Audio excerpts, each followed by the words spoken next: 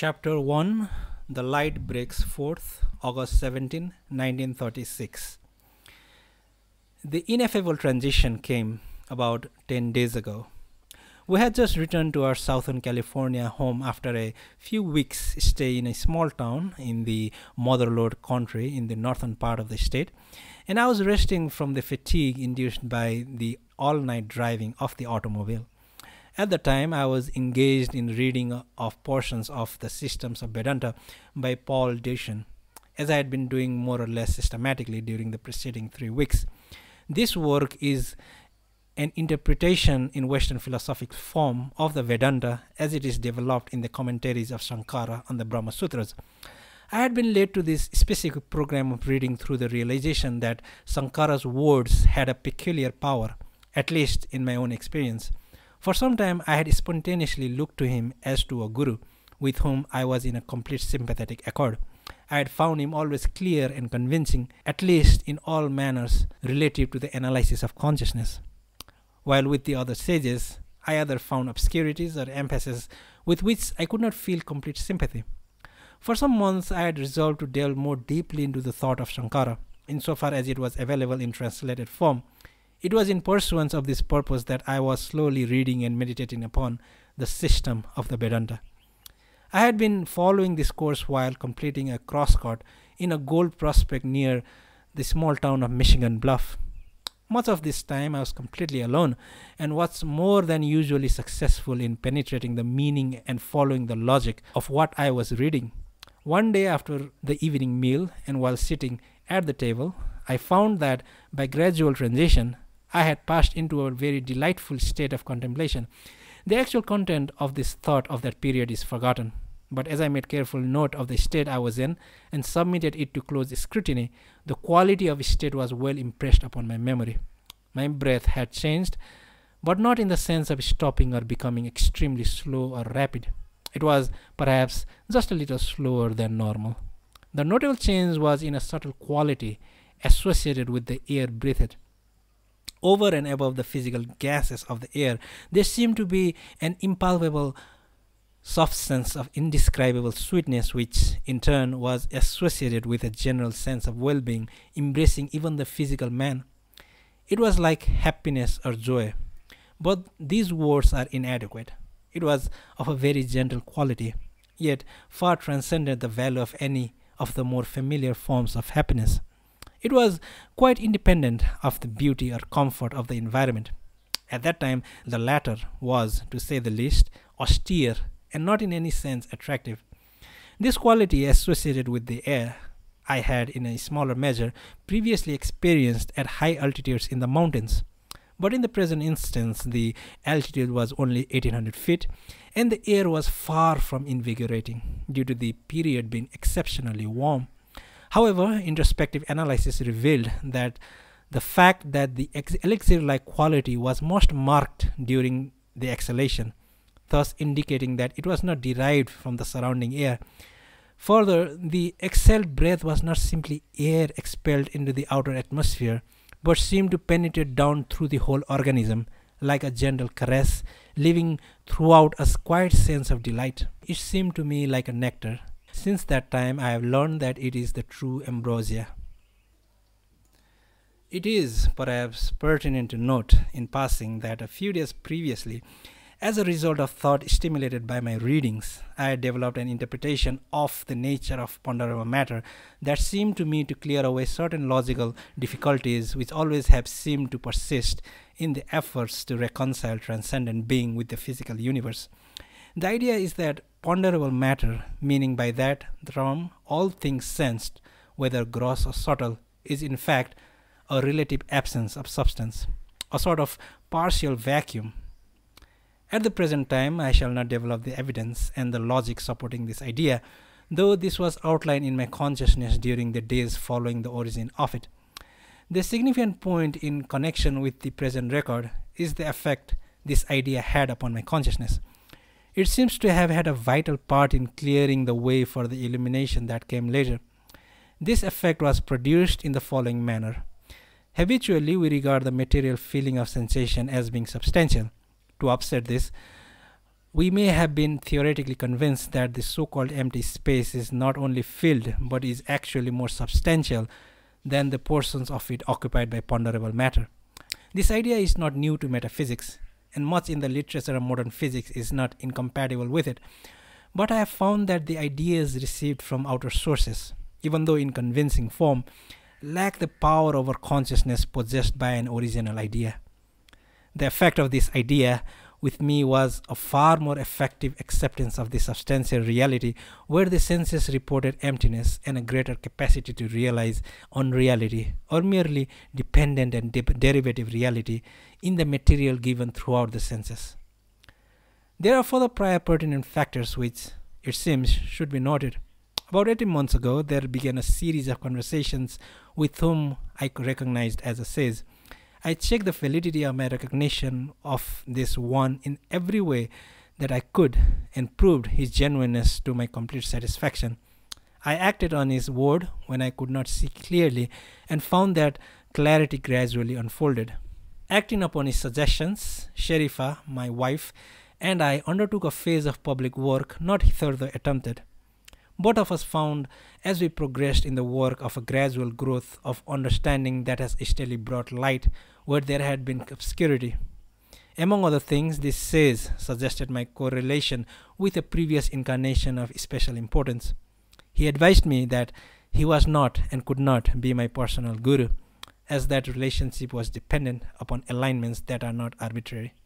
Footnote: by original, I do not mean an idea that has never been thought before, but one which for the individual has been produced with a creative effort from himself.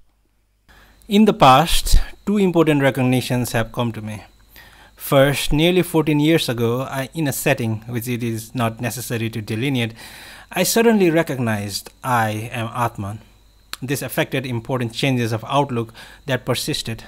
Second, less than 1 year ago, while engaged in a public work mentioned above, and while deeply interested in a book giving a report of a living Indian sage, I also suddenly realized that nirvana is not a field or a space or a world which one entered and that contained one as space might contain an external object, but rather I am identical with nirvana, and I always have been and will always be so. This recognition likewise had its persistent effects upon the personal consciousness. We are now ready to return to the recognition of 10 days ago. I say recognition rather than experience for a very definite reason. Probably it was not a case of experiential knowledge, which is knowledge from the senses, whether gross or subtle, nor knowledge from the deduction, though both forms, particularly the latter, have helped in a subsidiary sense. It was an awakening to a knowledge which I can best represent by calling it knowledge through identity. And thus the process, insofar as we can speak of process in this connection at all, is best described by the word recognition.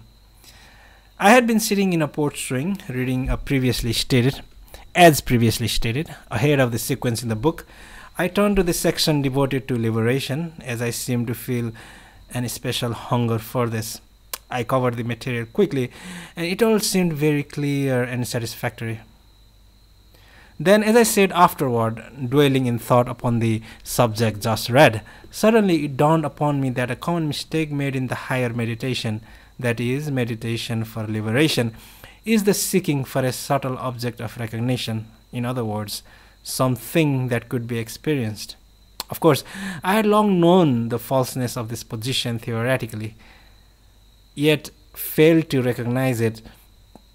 Here is a subtle but very important distinction. At once I dropped expectation of having anything happen. Then, with eyes open and no sense stopped in functioning, hence no trance, I abstracted the subjective moment, the I am or Atma element, from the totality of objective consciousness manifold. Upon this I focused. Naturally, I found what, from the relative point of view, is darkness and emptiness. But I realized it as absolute light and fullness, and that I was that.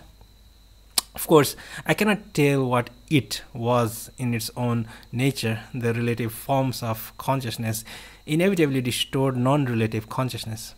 Not only can I not tell this to others, I cannot even contain it within my own relative consciousness, whether of sensation, feeling, or thought. Every metaphysical thinker will see this impossibility at once. I was even prepared not to have the personal consciousness share in this recognition in any way. But in this, I was happily disappointed. Presently, I felt the ambrosia quality in the breath with the purifying benediction that it casts over the whole personality, even including the physical body. I found myself above the universe, not in the sense of leaving the physical body and being taken out in space, but in the sense of being above space, time, and causality. My karma seemed to drop away from me as an individual responsibility. I felt intangibly yet wonderfully free. I sustained this universe and was not bound by it. Desires and ambitions grew perceptibly more and more shadowy. All worldly honors were without power to exalt me. Physical life seemed undesirable. Repeatedly through the days that follows, I was in a state of deep brooding, thinking thoughts that were so abstract that there were no concepts to represent them. I seemed to comprehend a veritable library of knowledge, all less concrete than the most abstract mathematics. The personality rested in a gentle glow of happiness, but while it was a gentle, it was so potent as to dull the keenest sensuous delights. Likewise, the sense of world pain was absorbed. I looked, as it were, over the world, asking, what is there of interest here? What is there worth doing? I found but one interest, the desire that other souls should also realize this, that I had realized. For in it lay one of the effective key of solving their problems. The little tragedies of men left me indifferent. I saw one great tragedy, the cause of all the rest, the failure of man to realize his own divinity. I saw but one solution, the realization of this divinity. Since that day, I have been repeatedly in the current of ambrosia. Often I turn to it with the ease of a subtle movement of thought. Sometimes it breaks out spontaneously. Thought and bodily action can be continued in it, provided a subtle kind of inner concentration is not broken. But consciousness focused in action, whether intellectual or physical, stops the current. The presence of some people affects it adversely, while that of the others does not. The effect on the body is interesting. The after effect of this surprisingly gentle current, with all its exquisite delight, is a feeling of intangible tiredness in the body, somewhat like that which would be experienced after a period of protracted pain. Physical effort is difficult. The reason for this seems to be evident. One effect of the current is the clearly purifying, and this action upon the matter of the body is something of an ordeal. There is no emotional or intellectual discomfort, save that without the current, the world seems barren. I am studying the effect of the current upon others. Sharifa is immediately responsive to it and recognizes its presence, at times even before I do. It will grip an audience, but those who have heretofore given recognition to a consciousness of substantially lower quality do not seem to be aware of the ambrosia. Perhaps it is too subtle. August 20. On the evening of 17th, we attended a musical concert at the Hollywood Bowl. The audience was extremely large. During the early part of the program, I had a sense of the crowd as an enormous weight upon consciousness. It was so heavy, I could not pierce through it. Later, during the performance of certain Bach selections, there was a distinct easing up of the weight and a mild tingling along the spine. Consciousness did rise in some measure, but not to the level of the current. On the 19th, we returned home. I felt deeply tired and was unable to rise in consciousness. It seems that inward penetration does make some demand upon the body. Life without the elixir has become more empty than it was before the current was first experienced. Footnote: at the present date, almost 2.5 years after writing the above, this statement must be strongly modified. After two intervening seasons on the lecture platform, combined with several personal contacts, it has been clearly determined that a surprising number of individuals are susceptible to the current. In some natures, it is quite readily induced. End of footnote. Mere external affairs utterly fail to hold my interest. The conditions of town life seem definitely adverse to holding consciousness within the current of bliss. driving an automobile in traffic is particularly inimical. The reason seems quite clearly to be that under these conditions, it is much more difficult to hold the inner concentration unbroken. To steer away through the outer confusion requires objective concentration. I, at least, cannot yet move through these conditions with safety by giving only a peripheral attention to them. Perhaps it may be possible to establish the correlation so that it will hold under these adverse conditions, but the demand upon the vital strength is severe. August 22. Late yesterday afternoon, I awakened again to the deeper consciousness, though not so profoundly as on the first occasion. The immediate inducing cause was the reading of a portion of Sankara's direct realization. The inciting occasion each time seems to be a new turn in recognition combined with a certain creative act of the relative consciousness. The moment of creative discovery is the crucial one. There is then a deepening of consciousness, a sort of retreat of the relative world in a subtle sense, and the quality of bliss flows over the personality. From a profound level, thought is stimulated, or perhaps more correctly, fed. Throughout the whole period, I am engaged in thought of a degree of profundity unprecedented in my previous experience, while in one sense the I am is the uttermost of simplicity, yet there is invoked along with the direct presence of it a new view of the universe that requires to be thought through, and the elaborations in this thought are greater than those that I have known heretofore. There is so much to be made clear in this thought that there is hardly time to give it expression. There is also a difference in thought level. In the past, I seemed in general to reach deeper when putting forth the effort to express myself, particularly in writing. Now expression seems more a teaching reaching downward into forms that are inadequate. My inward thought seems clearer in its relative formlessness than when I give it formulation. Yet firmly it seemed to me that I could express myself beyond my genuine understanding. I have to resist a certain boredom in the effort to give expression. I can understand why the plans of learned men to compose systems sometimes fail to materialize when they break through to liberation.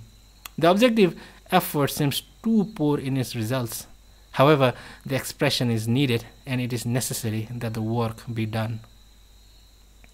I find that there is a decided intellectual enrichment, but the outer sensuous life is poorer at the present time. Does this latter fact constitute a danger to the body? The tide of physical life does run perceptibly lower. How is physical interest never strong with me, to be cultivated so that the body will take on a more virility? Disgust with the external world does help towards liberation, but it is a barrier to the assertion of the continued will to live. Yet it is necessary if one is to carry on among men. I foresee the possibility that will without desire may prove to be an overly severe asceticism. We have been practicing meditation each evening. I have aimed at the segregation of the subjective factor in consciousness. I have allowed meditation with the eyes closed. S reported heavy sleepiness, and L nodded in a chair. I think we will have to work with the eyes open. The reason for this is becoming clear. The sensory field of the eye is stronger than that of any of other senses. With the eyes open, waking consciousness continues stronger than otherwise, permitting the objective consciousness to continue through its automatism. The point will be to concentrate on the subjective moment. It would seem that this should correlate realization more effectively with the personal consciousness. It is not enough to reach the self in sleep. I seem to be dreaming more than I have been in a long time.